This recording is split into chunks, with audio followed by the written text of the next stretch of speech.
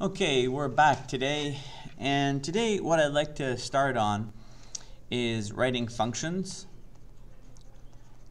And let's make this brush a little smaller. So what I kind of want to do with functions today is I want to go through some of the features of it and how they work. So the first thing is, if your function's going to return, so how do you write a function? So first is the function header. When you write a function, the first thing you need to specify is the return data type. Now, think of int main. Int main is actually, this is the return data type. Okay? This is the name of the function, then come the arguments.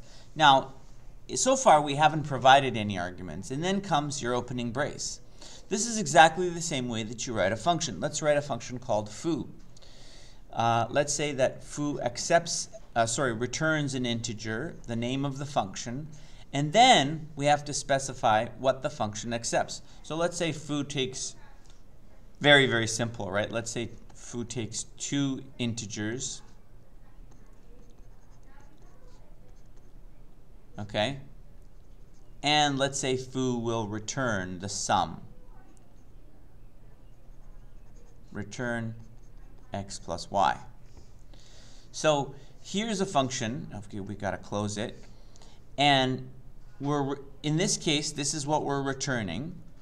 And we've specified we're going to return that data type here.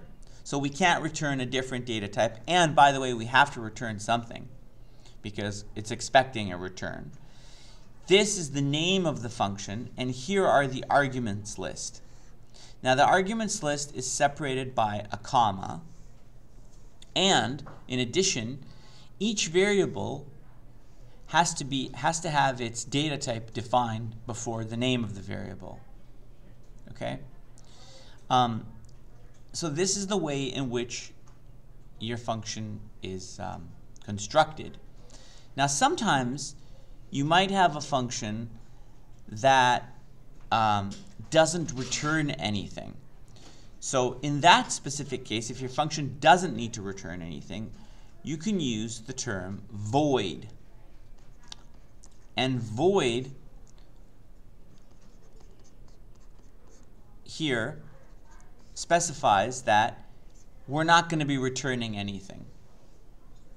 Okay? And in this case, you could write your function, and then you don't have to have a return statement, and you would end it. Okay? So it might just be used for some other purpose other than returning something. Okay? Okay, so the next thing I want to go over is how are arguments passed in C++ to a function? And the answer is everything is pass by value. So you need to remember this, and you need to understand what it means. So let's take this example here, for example, this void foo, and let's fill in the line here. Let's say x equals 2. Okay, and let's call this function from int main. I'm not going to write all this stuff, but let's just call it, and let's say I call it like this. Let's say I say int. This is in. Let's pretend this is in int main. I say x equals 1, and then I'll go foo x. And so now, if I was to go see out x, what am I going to get? Well, this is an interesting scenario. So what we need to do is we kind of need to draw a diagram here of, so let's just fill it in here. Let's just go int main. Okay, there. Here's the main scope, and here is the foo scope. So here in main, we have a variable called x, and its value is 1. Okay? Then we send x to the function foo, and then we set that x to 2. So there is an x inside foo as well, and then we assign it to a value of 2. The question now is, when we do this cout here, we're obviously couting this one, the one in main, but what's the value? Is it a 1 or is it a 2? The answer is it's 1. So in this case, our output would be 1, not 2. And the reason for this is because both of these variables, even though they have the same name, are in different scopes, and when you're passing this information, when x goes to here, it's passed by value. In other words, you're not actually passing a reference to the variable. You're not passing the variable itself. You're passing what's in the variable, the value of the variable. Okay? So the value of this variable was 1. So this initially, this guy becomes 1, but then we set it to 2. So this gets overwritten, and now it's a 2 in this line. But you understand that these two locations are separate locations in memory. They're not the same variable, even though they might have the same variable name. And that's an example of pass by value. So here's the example that I wrote out. I've coded it now, and when we run this, you'll see that the output is indeed on line 14. It's a 1, not a 2. See? So I am getting a 1. Now, the question is, what if we want the function to modify the variable? Then how do we do it? In other words, in C++, you have the option of forcing passing by reference. That means that like this is the default behavior, okay? Where you have pass by value. So that's what it does normally, pass by value. Okay? But what if you want to pass by reference? So passing by reference can be achieved by one character. All you do is you put an ampersand. Oops. You put an ampersand before the variable like that. And now this becomes, we're passing x by reference. So watch what happens now when I run this. We get 2 instead of 1. So let's put that here as a comment. Placing ampersand before variable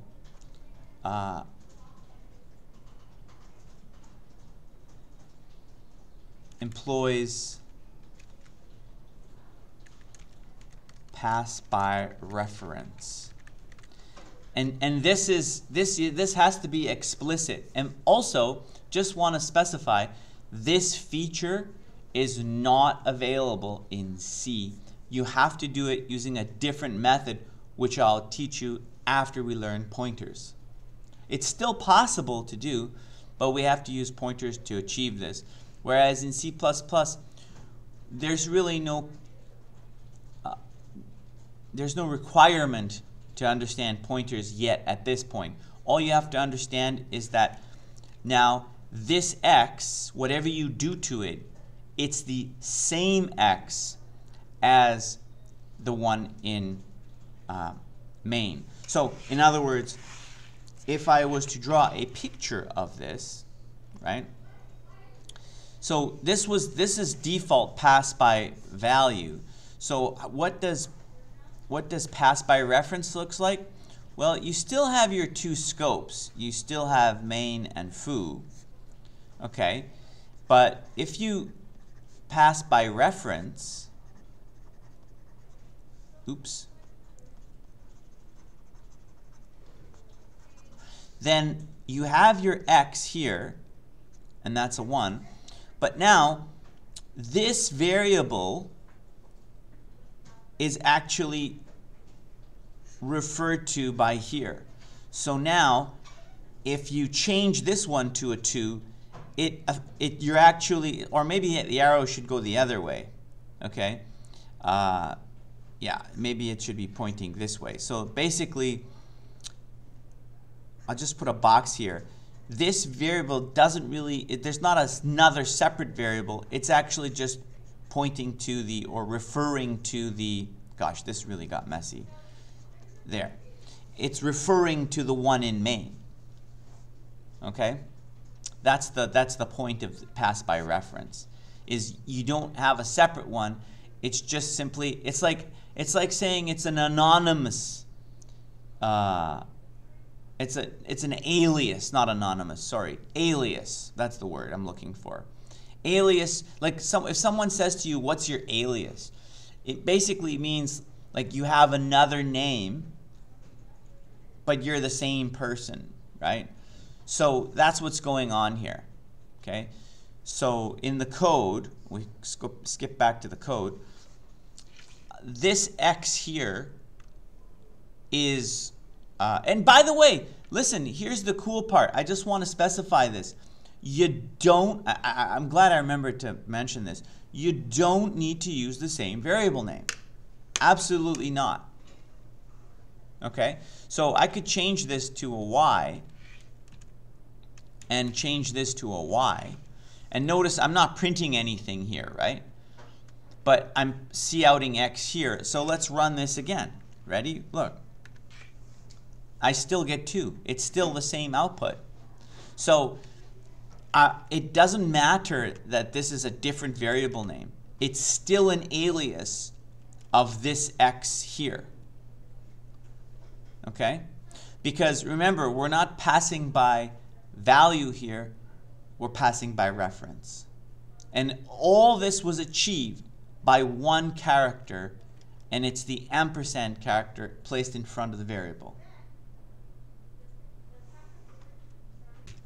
Okay, so I remembered that, okay, so I'm teaching to my students here, and, well, you know, or even if you're not, I'm assuming that you're coming from a Python background.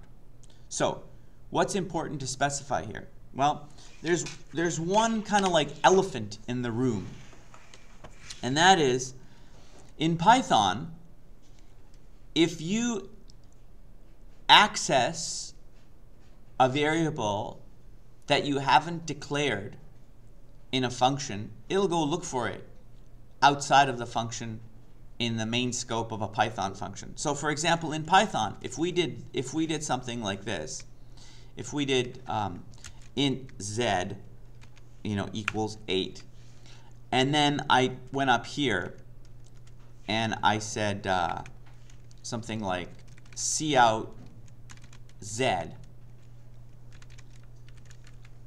Well, what would the way Python, let's just pretend for a minute that this is Python.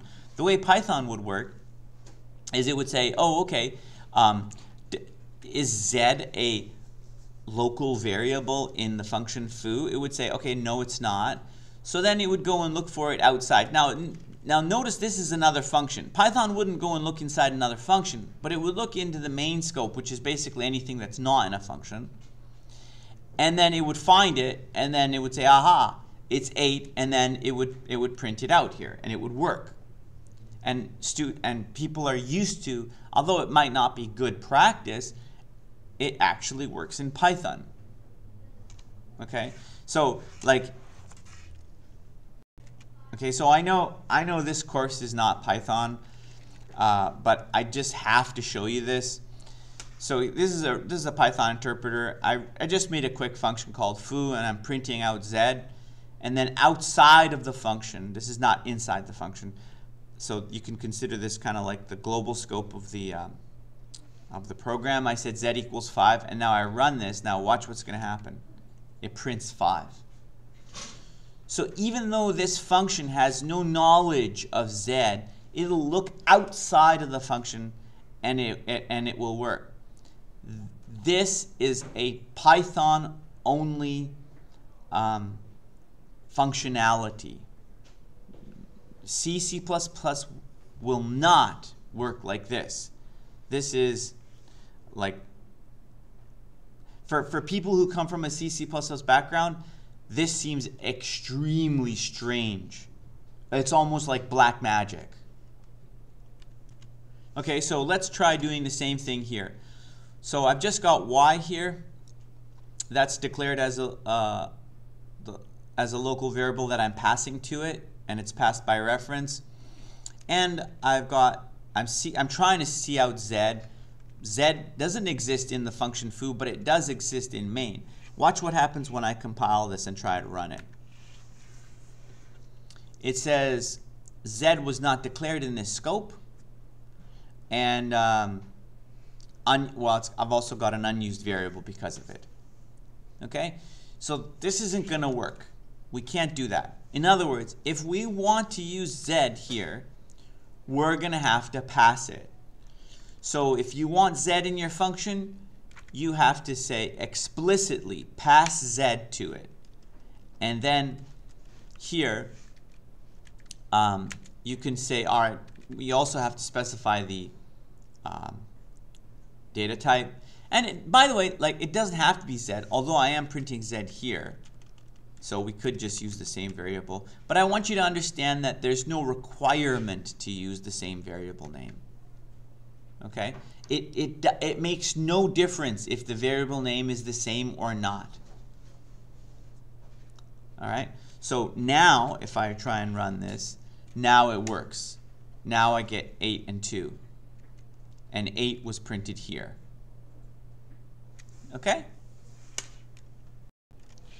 Okay, so the next topic I'd like to touch upon is our default arguments.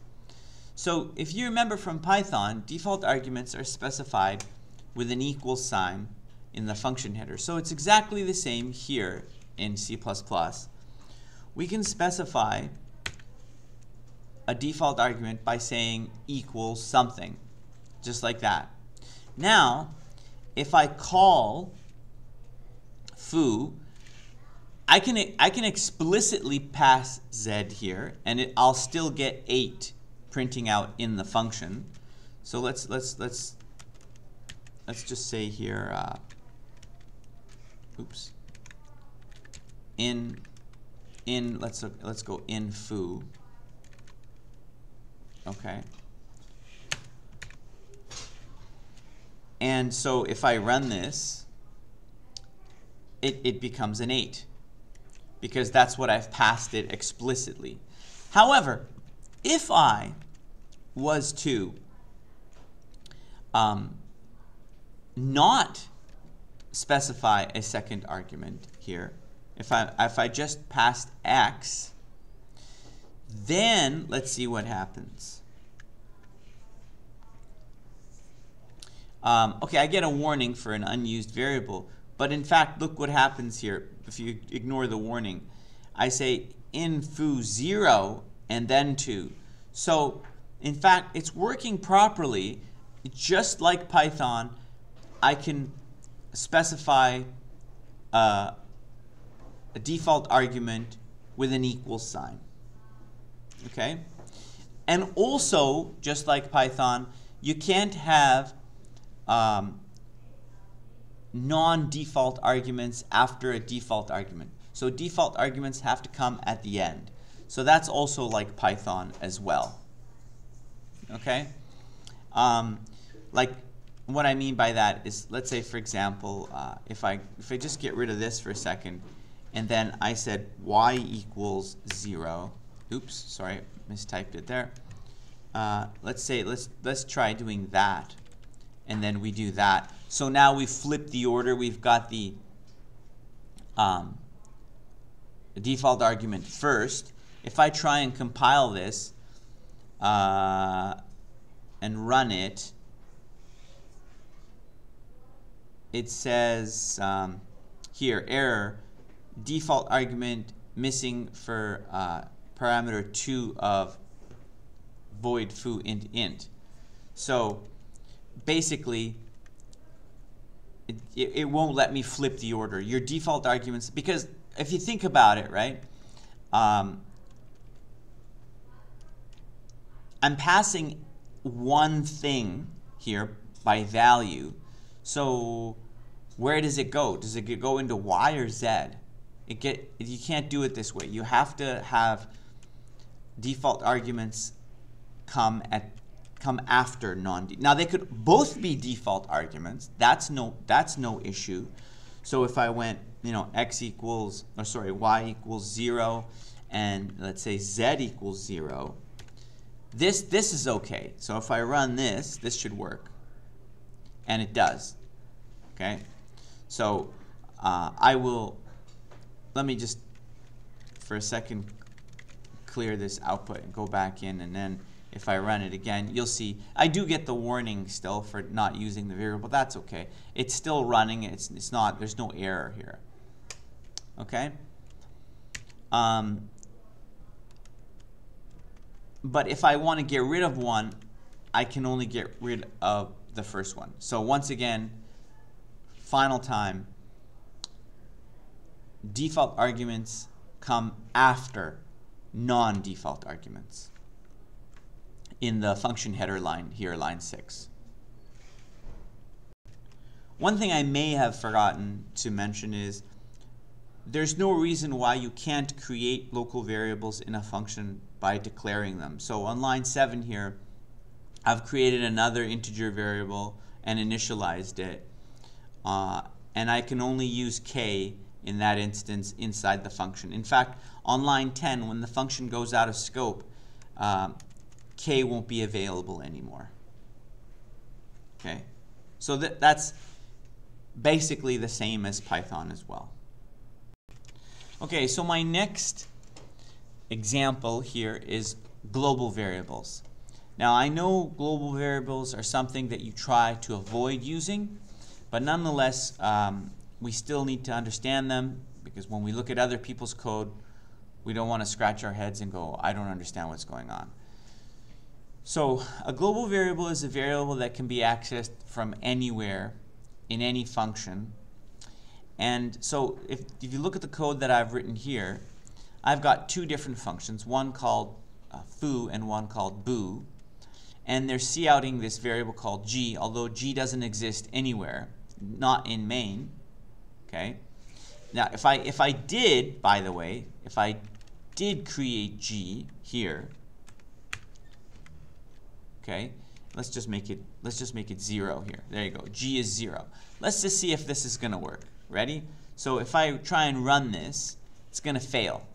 Okay? Because it says G was not declared in the scope of the functions, and obviously this is in Python, it's not going to work. So this is absolutely incorrect, wrong. So the way to do this is to declare the variable, the global variable, outside of any function. So here, if I went int g and I said equals 0, notice that I'm declaring this outside of any function. And so if I run this now, if I compile this and run this, it works. Okay? I'm getting 0, 0 here. So that's kind of, okay, so this is an example here of a, global variable right there. So once again, the criteria here is that I'm declaring it outside of any function. And so now it's available to all the functions. In fact, I could even, put it inside main as well, and it would work there as well. There you go, 0, 0, 0. However, there is one kind of a catch, and that is, what if one of my functions happens to have a variable g also? And let's make this a local variable, and let's make this a 1. And so let's see what would happen in this situation. So let's run this guy. So in this case, notice that I get 1, 0, 0. That means that line 8 and line 9 is printing the local variable that's there. Now that's the behavior that I think you would expect to occur. Okay, so here is an example of actually having a local variable with the same variable name as a global variable. Now, I would recommend not doing this, okay? Because why would you use a local variable name that is the same as the global one? I don't know why you'd want to do this. But if you did, there is a way to actually differentiate between them. And it's using the scope resolution operator. So these two guys, back to back, the full colons, are called the scope resolution operator. Scope resolution operator. There you go. I can type. And so they're actually two characters, right? But they're kind of treated as one. And what it does is it essentially says, hey, listen, I know that, use the global one, okay? This one is going to be the local one, and this one's going to be the global one. So when we run this, okay, we're going to get 0 for the first G and a 1 for the second one, right? Because here, the local one is a 1. That's this one. And the global one is a 0 up here. Okay? So that's kind of a cool way to differentiate with them. Mind you, we could have simply used a different variable name other than G, and then we wouldn't have this issue. For example, if I just, let's say, change this to an X, and then I replaced this with an X there, okay, and now there you go. And of course this isn't going to work because this isn't X anymore. There you go. And this isn't going to work either because I've changed it. But essentially, now my G is local, so if I run this, it's going to work just fine, just as it did before. But in this case, I don't need to use the scope resolution operator because I'm using a different variable name. So we use the term, so this is an example of static variables in a function. This is not a static variable in a class. We'll do that later in the course. But essentially what we're doing here is we're creating S as a static variable so that the variable is remembered when the function goes out of scope. So if we call foo here, we're calling it 5 times.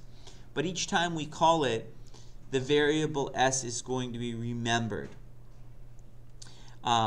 So it's basically like having a global variable, except the difference is, notice here, if I try and it's not global in the sense that other functions can't access it. So if I call boo, if I try and compile this now, I'm going to get an error. It's going to say S was not declared in this scope. So what's happening here is right here, S is not a global variable, right? We haven't declared it outside of any functions. It's declared inside foo, but we have declared it as being static. which basically means that its value will not be lost when the function is finished. So the first time it's executed, it'll be 0, but after that, the value of s will be remembered. And so notice here we're actually going into a loop and calling the function 5 times.